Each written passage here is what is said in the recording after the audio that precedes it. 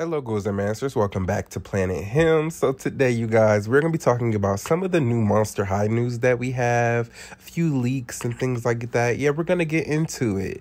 But before we hop in, I do just want to let you guys know I am a little sick. So if I sound a little congested or whatever, that's why.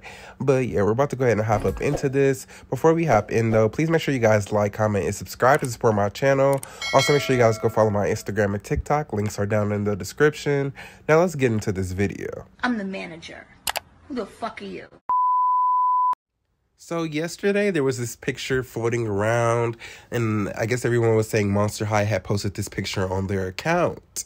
And I don't know, it was floating around, everyone was talking about it. A lot of people were saying it was fake. You know, we really didn't know at first. And a lot of people were trying to figure out who it was. A lot of people were guessing it was Midnight Hunkator Cleo, or maybe a new Nephra doll. And only reason I feel like people were probably thinking that is because we've already seen Hunkator Cleo, the new Midnight Runway Cleo. So it would be kind of interesting for them to post something like this, considering we've already seen the doll, you know? Then when you look at the two screenshots, there's two different times. One of them says a certain amount of seconds. Another one says 35 minutes with 21 likes. Like, it's just not adding up. And the description says the sarcophagus is ready to scare you into freakish lurks. Who could be screaming inside? And I don't know. It was just, I don't know, because I usually get notifications when Monster High posts, so I was a little confused myself. I was like, wait, when did this happen? You know, especially because one of them said 35 minutes, and I was like, girl, I had no idea, literally no idea. But I heard from someone that it was fake. Whoever be making these fake leaks, girl, y'all be having the community talking, we can't lie, but it do be kind of annoying, because like, girl, you get real excited, and they be like, oh, it's fake. And you be like, well, shit, damn. So over on Entertainment Earth, I guess we had two listings go up. It says this creeptastic drop will make you scream. It doesn't actually say Monster High, but you know, who else is gonna have a description like that? You know what I'm saying? It's definitely Monster High, you know? But it says one drop will be May 4th at 9 a.m. and the other one will be June 21st, 9 a.m. So I wonder what these are gonna be. Truly, because I know Rochelle is going to be dropping, I'm guessing sometime soon, just because it's spring, and I know that's when she was supposed to be coming out, around spring. So maybe one of these could definitely be Rochelle. And also, if you guys join the Fang Club, which we're going to talk about in a second, you'll know that we're going to be getting a collector Ghoulia soon at some point. And I don't know if that's what that is. I have no idea. But yeah, I don't know if Entertainment Earth ever post about collectors before they come out. I don't know if it's Entertainment Earth. There's another website that usually does that. But I know we're supposed to get the Tiffany collector doll with Chucky or whatever. I know we're supposed to be getting that sometime soon. So one of those could definitely be that. I have no idea. But I guess we're just going to have to wait around and see. Either way, I'm excited for these new drops. I'm really, really excited for Rochelle because she looks so detailed. And she honestly eats. For sure. And I cannot wait to see what they're going to do with my girl Ghoulia, because we haven't had a Ghoulia doll in a long time. I think the last time we had a G1 Ghoulia doll was with that collector 2-pack with Cleo and Ghoulia. And I'm so mad I never got that. Like, I'm honestly so mad I never got that, because I love that little set. But with us getting a new Ghoulia, first off, I wonder if it's going to be like a Hunkator kind of vibe, because, okay, let's just go ahead and hop over. Okay, you guys, so here we are on the Mattel Creations website. Right here at the top, it says Monster High Fan Club. So basically, this membership is $9.99 a year, which I feel like isn't too bad, you know, but I know a lot of people have been complaining, saying like they don't want to have to spend money on this and then have to still go spend full price on some dolls and things like that. And I understand that, but I guess for me, just because the fact that, you know, they're going to be giving you exclusive items as a member that you can't get anywhere else, I mean, like, for me, at least, I think it's worth it. Because for me, I'm going to probably want that, you know, exclusive doll. You know, I'm going to want to try and hop in on that. You know, I don't necessarily see this as a bad thing. Now, is it another way for them to make more money? I mean, of course, yeah. I mean, they're a company. You know what I'm saying? They got to make their coins. You know, I'm not too mad about it. I mean, Barbie that does the same thing. You know, I think Hot Wheels has something like this. Like there's different companies, you know, to do stuff like this, you know? But basically it says, to die for details, the Fang Club is a place to let your inner monster shine. When you join, you'll get to enjoy these frightfully fantastic benefits. You basically get exclusive items, priority sale access, so you'd be able to like shop for things before the public even gets them. You get voting privileges. I'm guessing that's what, like, oh yeah, with the Fang vote and polls and things like that. You get confidential content.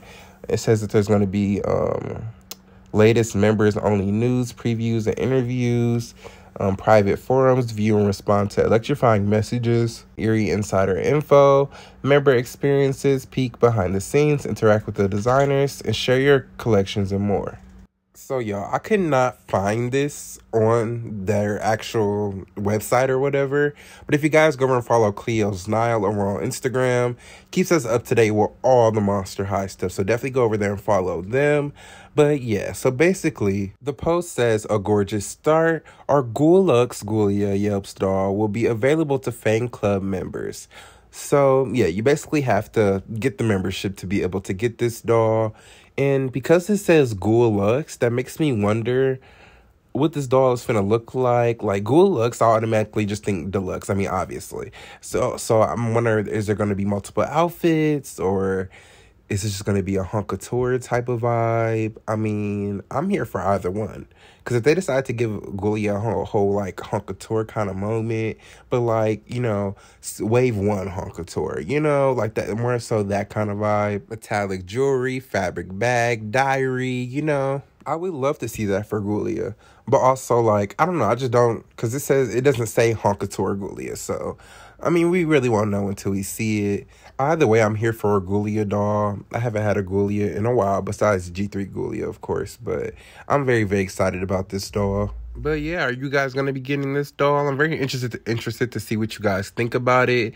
Because, I mean, I understand where some people are coming from, but I mean, they're exclusive dolls. The only way you can get them is, you know, getting the membership. And I know I'm gonna want that Ghoulia. You know what I'm saying? So I don't know. I want to hear your opinions though.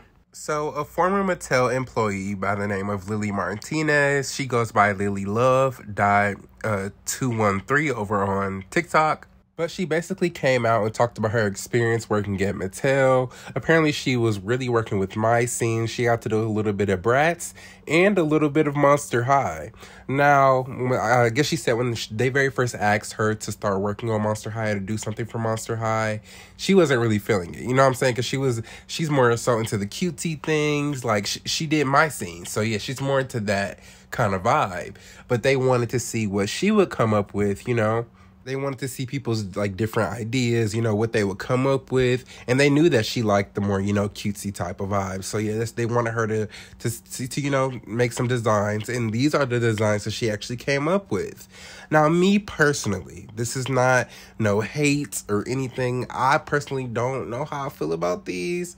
Yeah, especially Claudine. And I don't know. They're just so...